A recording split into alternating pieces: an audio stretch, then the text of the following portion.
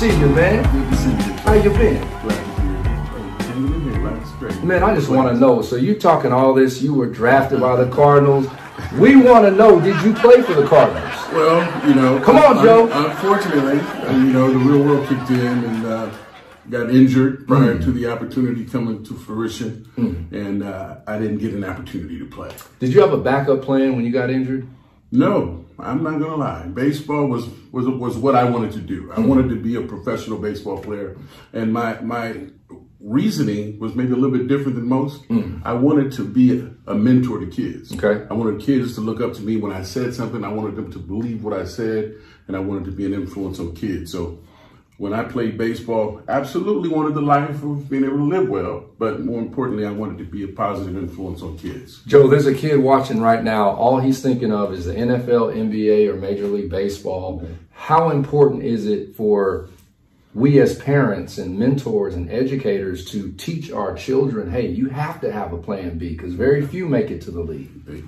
Exactly. I mean, exactly. If you know now what you knew then, what you knew now type thing, we would obviously make sure that we let our kids know, which I'm a parent myself. I make it very clear to them that options is the spice of life. You got to have options in this life, and you have to educate your mind to be able to be clear on what your objectives are, love, and realizing what exactly it is that you want your life to be about as you move forward. If you could go back and do it over, what would you have done different?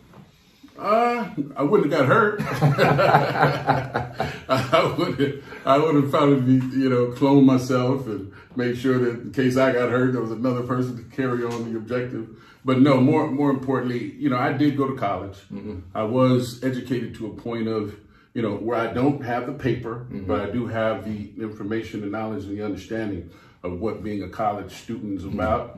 And I was still able to carve away for myself in life by, just being able to move forward. Okay, Joe, so had an injury, was not able to continue your baseball career, went to college, then you became a police officer. Well, actually, I came on to policing to become a school police officer. Okay. I had a gentleman who was a security guard at the school I went to, which was Crenshaw High School. He was like a big brother to me. And I really just admired his job. I admired the reality of being able to work with youngsters and kids and doing police work on a school campus and helping and being a mentor to young minds. And that sparked with me. And then ultimately, it just came a situation where after getting hurt, I wanted a career that, for one, I was local. I was doing construction work, and that would have caused me to be all over the United States practically. And I wanted a job where I could stay local and be around family and friends and that type of thing. And, I remembered, Adam 12 and Dragnet and Starsky and Hutch and stuff. So I honestly had always had a slight infatuation, but, I didn't really know what was coming. And also you were a bodyguard to some of the biggest in the industry. Who were Jay-Z, Damon Dash, Johnny Depp, Magic Johnson. Man, what was that experience like? Well, it was a byproduct of, having the police experience. I was able to carry a gun. I was able to, protect people and be thrusted in that arena. And yes, it was a lot of fun. I enjoyed protecting people. Any close calls? Would you take a bullet, Joe? Yes. Come on, Joe. I'm going to say that because I'm still in the profession. Yeah. I will. Of course, my clients are very much significant to me. I hold it dear to make sure that whoever it is that I'm protecting. Author, first, congratulations. Thank you. Congratulations. It takes a lot of work writing a book.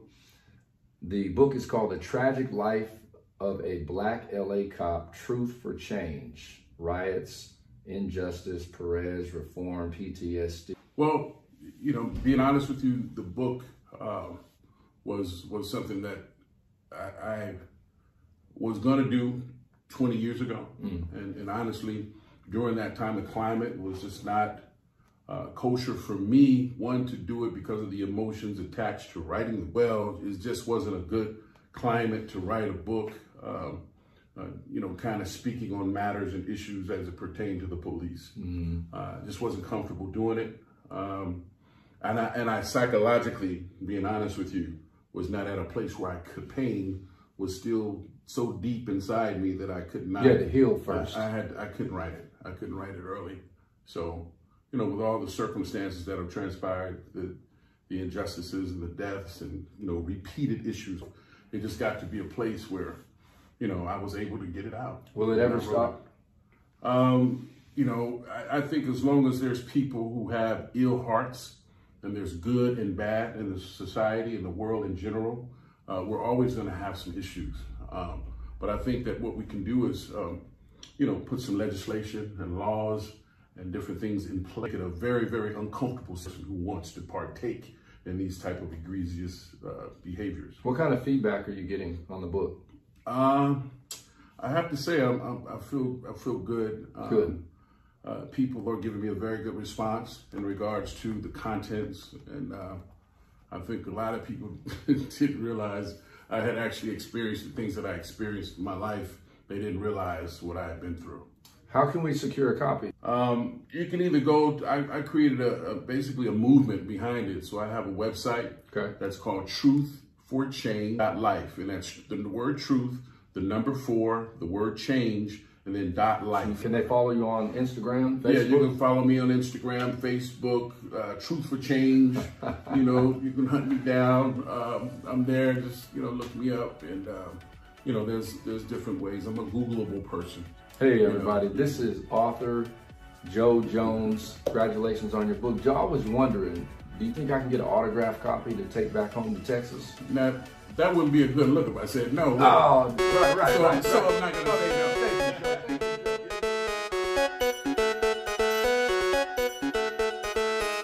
Joe is a promoter, but he also wrote a book because he's a cop. He was a cop, and he wrote a book about what it's like, Dave, to be a cop, you know, an LAPD cop. Let me see. I got a picture of his book. I think that's it right there. Yeah, and that couldn't possibly be him unless that was 40 years ago. Anyway, Joe Jones, the tragic life of a black LA cop. Now, before we even go there, you know right away we saying, don't nobody give a damn about no tragic life or no black cops. The way cops are treating people, black and white, who nobody give a damn? Anyway, I figured he's probably got a heck of a story. So let's find out. Plus, he's a good dude, man. We go way back, and he's helped me. He put me on programs when he was producing stuff. So I do want to hear the story. His name is Joe Jones, and let me see. I'm going to move that and see if I can move him on. Ladies and gentlemen, get your hands together. If you're at home and you got your liquor store hat on, even if you're sitting on the bed, butt naked, drinking a Starbucks and eating a biscuit, let's get your hands together for our man, Joe Jones. Come on, Joe. Hey. What's up, baby? Thanks for having me. You filling that camera up. Look at you. You know what? You know you. You was telling me that I would remember you, and I said, well, I see your face. I would know whether I know you or not. And I saw your face, and I was like, yes, I know you, brother. How you been? I've been blessed, man. Blessed beyond the circumstances. You know what I'm saying? It's all good. I'm glad that you worked it out and got the machine to work. You know, because you came up late, really. And by the time you came, I couldn't help you work it out. I was moving on. But your butt showed up. So I love that. That's another thing. Go ahead. I said, that's how bad I wanted to be on your show, baby. Oh, I had to make it happen. And the lesson in that is you got to show up. You know, showing up is 90% of it, you know, of success in life. It's just showing up. So tell me about this book. Well, basically, it was birthed from my experience as a police officer. I got on the police department to be a school police officer. Ultimately, I was a real police officer, and I found myself involved in circumstances that I had no idea that were going to occur. You know what I'm saying? So the bottom line was, you know, hey, I'm in the middle of a situation, and you know, honestly speaking, it was overwhelming. And the truth of the matter today is that people need to look at the situations that occur with a black officer so we can have some sense of barrier to be able to fix things. You know what I mean? Yeah. It doesn't make sense for one of their own to go through the things that I went through. So you know how the citizens are probably being treated. You know what I mean? What? Well, tell me, what were some of the things you went through? Man, it goes on and on. You know what I mean? But you know, at the end of the day, there were actually killings. There were, there were situations where testimonies changed in court. There were situations where, people who I knew very well were one way in the beginning, and then they ultimately changed on me. And, it was just overwhelming to recognize the politics that occur, the racial politics that occur on a job like this. You know what I mean? And you just never imagined it. So when you with your white, did you roll with white partner or black partner? I mean, of course, you roll with everything. You roll with all colors. So if you come to a situation, because we were talking about this last week in this book called Niggerable Offenses. I'm trying to see if I have one with me. Niggerable offenses, where this brother was saying something's a niggerable offense. And one thing that we found to be a niggerable offense is if a black cop is there with his white buddies and they beating the hell out some helpless brother and the black cop don't help him, or don't stop the white guys, that's a niggerable offense. My question to you, and this is a tricky one, have you been in one of them situations where the white cops are stomping down a brother and you there too and you don't help or don't say, hey man, cut that out? Have you been in that situation? Hell no, that's why I wrote a book. That's why I'm doing No, keep it at 100. I had a low tolerance for that, that type of stuff. And truth be told, you got to understand, most times if there's some wrongdoing towards a black person and they're with another black person that they know is a stand-up guy, they're not going to do that. They're not going to do certain stuff. But there were circumstances that I had to be involved with that, were life-changing situations because I stood up as a man and was like, nah, man, that's not the way, that's not cool. That ain't the way it's supposed to be done. So that ultimately led basically to a lot of circumstances that I had on the job just by being man enough to stand up and say something about situations that I was so in front of. When did they fire you? I was not fired. I was joking. Stop that. I was joking. So how long were you with the police force? And let me say, if Nookum is ready, you're gonna be up next, okay? Just shake your head because I can see you.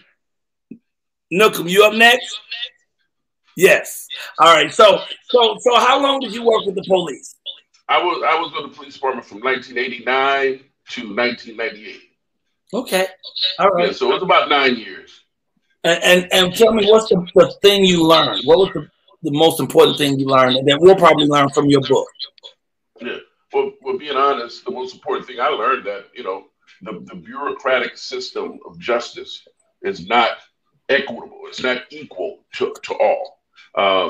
There's a different law and structure for blacks, and there's a different law and structure for whites. I mean, it's just the reality that, when somebody who does not look like you is brought forth on a situation, there's not going to be the leniency and the understanding and the consideration that you would have for someone that's your same ethnicity or color. It's just unfortunate, and I didn't make it that way, and I hate that it's that way, but that just seems to be the way it is.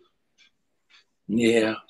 So what did you get from it that can help you enhance your life? What did you learn being part of that helped you make the rest of your life better? Well, first off, going through it and then the pain that I went through in terms of having to be resilient, having to be a fighter, having to learn how to still love your kids, having to still learn how to be a breadwinner, having to learn how to still continue your life and have a major situation behind you that's absolutely overwhelming and stressful. It taught me resilience. It taught me to stand up and be a man regardless of the circumstances.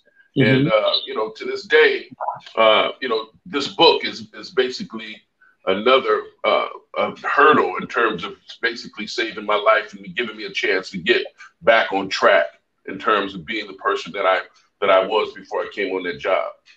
Okay, so how people get this book? I have two different locations. You can go to JoeJonesTheAuthor.com. Joe Jones, author. Wait, that's one good thing. That's one good thing that came from being a cop. It turned you into an author. Yeah, all right, go ahead. Yeah. And then there's truth, and then the number 4 change .life. Truth4change.life. And that's part of the platform that I've created. And I'm really just trying to offer a resting place for people who may have had some bad experiences, you know, some racial circumstances with no matter who it was, and give you a place to go and get to a place of understanding.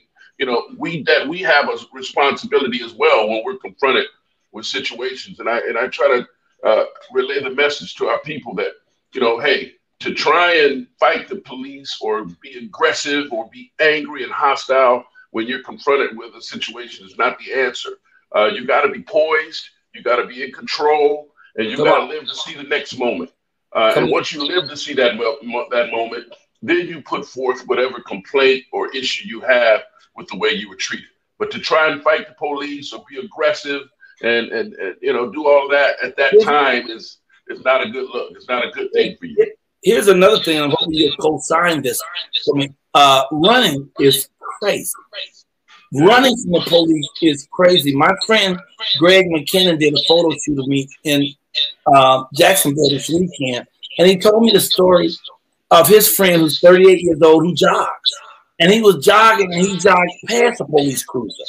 They chased him down, shot him in the back and in the head, and killed him. And my first question was, why did he run? If the police are coming and saying halt or coming, why do you keep going? Oh, well, you know, he was probably strapped. I said, okay, but even if you're strapped, it's better to stop and give up your gun than to run and give up your life. And almost every situation where we get killed, we run from the police. And I keep telling most police, you know, a little overweight. I ain't trying to say nothing about you. I'm just saying most police, and they already big. Then they got a belt on it weighs 37 pounds with all the pistols and the stuff. If they got to run and catch you, they're going to make an example of you or maybe kill you. So the worst thing we could do when the police come is run. Stop, calm down, and find out what it is they need from you. You minimize the damage that way, and that's what I think. I second your motion. Absolutely, to run is definitely a detriment. There's the assumption of guilt. There's also the adrenaline and fear of an officer that's chasing you that has no idea why you're running. And you're right. A gun is probably one of the things they think about. They think about, you know, am I going to survive this situation or whatever the case. And then they also think about the fact that they want to stop you from doing whatever it is that you were doing. And, you know, and they know they can't catch you. So it's just how they value your life. We know for a fact it's ridiculous the thought of shooting a man in the back, you know, for a situation. You know, and you're concerned for your safety. Plus, running is not evidence of guilt. Running is evidence of fear. That's all. You know, a dude take off. He tell the police they take off. I ain't taking off. I don't care if I get a pistol and a pocket full of dope. I ain't out. I ain't running because it's hard to outrun a bullet. And you know, I'm being a senior citizen and all. Anyway, I went way over your time. I'm so sorry. I need to jump off. Once again, tell people how they can reach you. Yeah, once again, Truth for Change, Truth for Change.life, and then Joe Jones. 4. You said the number 4. The number 4, yes. Okay, Truth for Change. And then, yes, and then JoeJonesTheAuthor.com. Okay. I'm on Instagram, of course, Mr. Joe Jones. Mr. And then I forgot to mention, of course, I'm on all platforms, you know, your Amazons and all the other typical locations where you can find the book that's online. And, you know, hey, I'll be around the city. People know me. They know how I get down, and I'm accessible, and it's all love with me. You know what I mean? It's good to see you again, Joe. You're a big dude. So can you leave us with a big woo, woo, woo? Woo, woo, woo, woo. Bishop and friend like to welcome the author, Joe Jones. Give it up for him. Let me see that book so I can show some of my viewers and things what we got here. You was gonna present it to me later, but I like them to see. He's He's here today in the studio live. This is his book, and we're gonna talk about it. And then we're gonna tell y'all how y'all can get this book. Thank you. So Joe, tell us, all right, you know what I mean? What is the book about that made you, feel like, is that about you? Yeah, it is. It is my life story. Oh, your life story? Pretty much from my time being a police officer. I worked in period at Wilshire Division. Yeah. Yeah, back in the day. Yeah, that's a good friend of mine. So, man, this is amazing. Let's give it up again. So, man, we're going to really get some good news around here. I appreciate So, LAPD, Wilshire District. I'm sure, you experienced a lot. I remember the time when one of y'all very own, y'all was looking for the gentleman that they caught up in Big Bear. Yeah, Dorner, Christopher Dorner. Yeah, right. You remember that? I absolutely remember. Yeah, Very well. yeah. So you was on the force during that time? Yeah. Well, no, I was no longer a police officer at the time it happened. Okay. But when he started doing what he was doing, it brought a lot of issues towards me, because I felt like, this brother's out here killing people for things, and I felt like I had some experiences that were similar in nature to what he experienced, and I wanted to see if I could stop the dude from doing what he was doing. Being honest with you, so I wrote a second manifesto to try and stop him from doing what he was doing. Okay, so we're here. What we're talking about, the book, or because I'm excited and I'm thankful that you're here now. You know what I mean? I'm sure we got LAPD, everybody watching and everything. Yeah. Talk to us about some of this California police thing, and you know what I mean? Share what you want to share. We want to hear your opinion. Well, I went to your site. You had some stuff about the Rodney King, so you was on the police force at the time with Rodney King. Yeah. Being honest, I was a police officer doing most of the more newsworthy circumstances that happened throughout for the last 30 years. So I was involved with the LA riots. I was involved with the O.J. Simpson crime scene. I was involved with killings and police officer killing other officers, and just a whole lot of scandalous things that occurred, and so stuff your book that happened. is a tell-all? Well, it's not so much about tell-all than it is about me extracting the pain that I had inside my chest, and putting it out here on paper versus having it living inside of me, causing me not to sleep, causing me anxiety, causing me. It caused me a lot. Yeah, it caused me a lot of issues. So I had to get it off. And then you feel more like this, like they just push you onto the curb, and you still had all that so much, and then you seen so many similar while others stepping up, and you didn't. Now you want to get this off your chest. Yeah. Well, talk to me. I honestly stepped up at the time things were happening, and I was being real about it. And that's where I got ostracized on the job. You know what I'm saying? So when things happen and you don't go along with the flow, see, now you're caught up in a situation where they think that you're a problem, or so to speak. When in fact, the last thing I was trying to be was a problem. I actually enjoyed being a police officer and doing police work. And I actually don't think every one of them is bad. I just think that there are those chosen few that do what they do. So, by either black or white, was you mistreated as an officer? You know what I mean? Would you, some things you really know that they were doing to you that they shouldn't have been doing to you? Well, it's definitely a lot of stories in the book that's going to say that. But absolutely, I experienced some things that were absolutely unnecessary in terms of, talk about it with us, whatever I had, and whatever in the book that you got, share with us and our viewers. I mean, it's an honor, and it's good that we can get this close insight. Yeah, exactly. Yeah. Well, it's just, being out, like, it's so many things, in terms of me deciding which thing to talk about. It's like, I had a situation where my home was shot up, okay?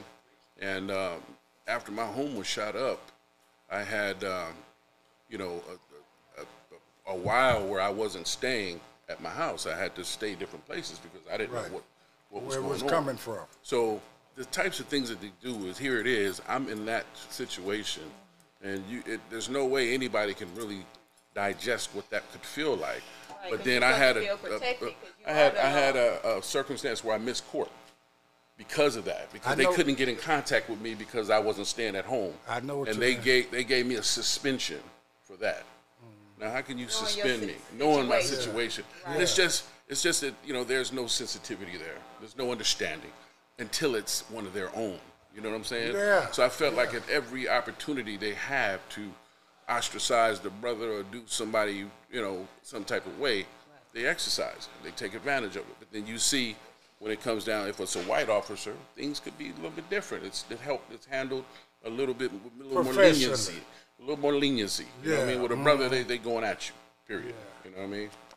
So you deal with a lot of racism? Yeah, I dealt with a lot of racism. I dealt with a lot of racism. What's funny is the place that you would think that I would have dealt with the most racism was during probation, and I was way out in the valley. I worked out in the valley. Yes, I did experience a couple racial situations, but they were nothing like the drama that I dealt with once I came in the inner city and worked amongst people in my community, in my area, which is where I wanted to be. I came on to be a police officer, you know, because I wanted to help my people and people in my area. You know what I'm saying? So once you get there and you find out, man, it's very difficult for you to have any control or traction in regards to what takes place. That you thought you would have. Thought you could do. But you can't do it. And like you said, it's an individual. They more can have it their way and less recommend, but any little thing you do right away, you know what I mean? You penalty for it. Exactly. Exactly. Right up to, you know, and you know that, you know what I mean? And it's like, it's a real uncomfortable feeling to be in an organization where you're working. And here it is, you got to be out here for one, you got to protect yourself. You got to make sure you make it home every night. You know what I mean? And, you know, to have all the things happening, you know, whereby any little thing happening, they're coming at you. You know what I mean? And it was just a vicious cycle of incidents after incidents happening. And, you know, like I said, I could talk about certain stuff, but it's at the end of the day, you know, that's why I put it in the book. So I wouldn't have to talk so much. You know what I'm saying? No, I understand, but it's so important to, like you said, to get it off your chest, you know. And when we're here like sponges, soaking it all up. Yeah. About what year was that? So we can picture. Well, I was a policeman from '89 to about '98. And what made you want to become a policeman? Well, you know what? Well, he said earlier he wanted to help people. Well, that ain't why I did it. Well, I know it's really for the money. I wanted to eat. A lot of benefits. Being honest, I got on the police department to work for the school police department because I had like a guy, like a big brother to me, that worked for the school police. And, you know, I just thought that was a real cool job to be able to work with kids, work out of school, be able to individually help kids and direct them, because he directed me. You know, he had my back when I was a young dude. You know, so I wanted to come back and be that same guy for another group of kids coming up. But once I got on the job, and you go through all this training and academy, and you learn all the things that you learn, I mean, I didn't want to come back and just deal with kids after all the stuff that I learned. You know what I mean? So I was on the job, and I stayed on, and you know, and that was that. I mean, I was working towards, you know, just trying to have a long career, just like anybody else, and you know, unfortunately, things happen. You know what I mean? And if it shortened your career, forced you out of that? Well, you know, it was like I said, it was a bunch of different things back to back. I mean, you know, I mean, I'm talking about from shootings to killings to people, you know, conspiracies against you when you have nothing but goodwill in your heart to help and to love and to be a part of, you know, just looking out for the folks in the community. You know what I mean? So when you find yourself with your back against the wall and you haven't asked for it time and time again, it's like, wow, maybe this environment is just not for me, you know, at some point. You know what I mean? So you said Rodney King, during that time you was on the force, and the O.J. Simpson. Tell us something. I was on the O.J. crime scene. I was there. I saw the blood, and I was there when it happened. Adding the extra blood drops, the evidence, and all I wasn't there. I don't know nothing about no blood drops and all that. I was there. I saw all the. When I got there, I worked you the was same on division. the same. I got there probably 10, 15 minutes before they, after they took the bodies away, and I was protecting the crime scene and that kind of thing. Oh, okay. So I didn't see the bodies per se, but I saw it was just ridiculously bloody and gory and terrible. So you were in a high position. No, I was a regular police officer. But you were. How could you be regular, but you're not regular? You're extraordinary. Yeah. You have a special calling for you. Thank you. I appreciate that. Well, you could be that and have that, and that's what he was trying to get them to really recognize. That. Yeah. But then it's just like you feel now about police officers when you think that they supposed to serve and protect. He went in there thinking this was all with the sorority, we all to make it happen, but you get there, it's really completely a different thing. So on the Rodney King thing, how was the vibe in the department after that jump? Wow. Between the black and white. It was literally like, you just know that, bottom line, the white officers went with the officers and the black officers went with Rodney King, period. Don't get it twisted. Yes, there was definitely a white officers that didn't feel good about that, of course. But at the end of the day, people just have that. I think it's a stigma in society. We have a notion to protect our own, so to speak. Whether they thought, he was right or wrong, they look at Rodney King like, he was just an old drunk, drunk dopehead dude. You know what I'm saying? So they didn't have. They had the mentality probably to think like, oh, well, he probably deserved it. You know what I mean? That type of mentality. So here it is. Are we going to sacrifice 4 police officers for just the old common dude who's been arrested 1,000 times? Right. But they don't get the reality that that's where they put it. You're not paid to come out and scrutinize and decide who's supposed to go to jail and who doesn't. You know what I'm saying? You're supposed to, when the time comes and they commit the crime, then you do what you got to do to arrest them and take them to jail effectively in the right way and not go overboard with the process. Of that, with the Floyd incident and you being a police officer, are you guys trained to put your knee on them? Is that part of your training? Well, when you're in part of the process of you taking somebody into custody, and mind you, let's keep this 100. The tactics and what's legal now versus what was legal when I was a policeman 20 years ago may have changed in terms of the rules and how you get down, right? But, if you're in a situation where you're trying to take somebody into custody and they're fighting and they're doing what they're doing, yes, you can put your knee on them until you get them under control. Now, once you get them under control, you got him here in handcuffs and you got 3 other officers there. There's absolutely no need for you to have your knee on someone's neck. You know what I mean? And as far as I was concerned, I just felt like they should have done everything they could do to either let this man get on a knee or sit down or whatever. You just don't get on top of people. That's crushing their ability to breathe. They can't breathe. It's why I guess it was showed it was totally disrespect. It was, totally himself and wasn't about the law or anything. You know what I mean? That was individual hate. Yeah. I was a person who individually hated somebody, and I think that was perpetuated before that incident occurred because he did know him. Yeah, because they did security work at the club and all that. Exactly. You would think if you're a police man, you work together, you see me, you'd be saying, look, Bishop, get on over there, man. What you doing here, man? What's going on? Yeah. Not I wouldn't take grudge at you and do all that he did, but that I guess, like you said, that was sort of a grudge thing, though. Yeah. So, is that book for me? Yeah, I brought you a book, baby. Yeah, can I have it? Absolutely. And I'm going to sign it for you. I just wanted to make you know would who I you was tell the signing people how they can get it or something? You got my camera, too. Okay. All these cameras. I don't know what I'm doing. Yeah, wherever you at. Man, I've been ignoring it. Just mine's on you, too, and everything. You got to tell me that. Yeah, everywhere. Yeah, but no, the book is, honestly, you can achieve it. You can get the book on my website. That's the best way to get it. And the website is, it's 2 different options. One is JoeJonesTheAuthor.com, JoeJonesTheAuthor.com, or you can go TruthForChange.life. And Truth for Change is the platform that I'm developing in regards to helping heal people who've gone through traumatic situations, police brutality, racism, and what have you. It's like a resting place for people to go. And it's a steady work of guard at this point. I'm working on it consistently right now. But you can buy the book there, and that's the only place you can get it, and then get a signed copy.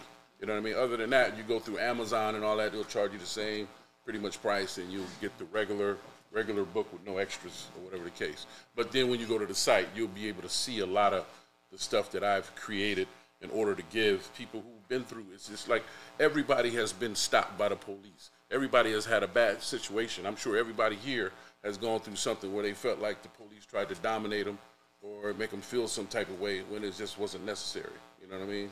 So I'm just trying to provide a place where people can go and maybe read something to make them feel a little bit better. And could you tell us the name of your book? Can you tell them the name? Because they might not can't see Okay, the name of the book is let me see. Okay. Now, The Tragic Life of a Black LA Cop. Okay, and then it's Truth for Change, which is the second name. The Tragic Life of a Black LA Cop.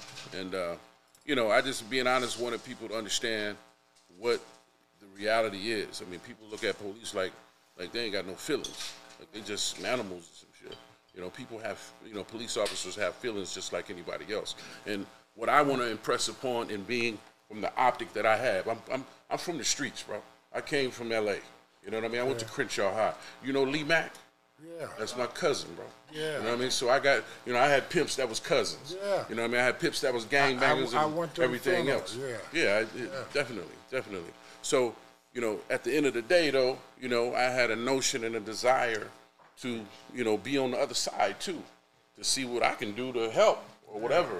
Once I was in there, to be a righteous figure within that process. You know what I mean?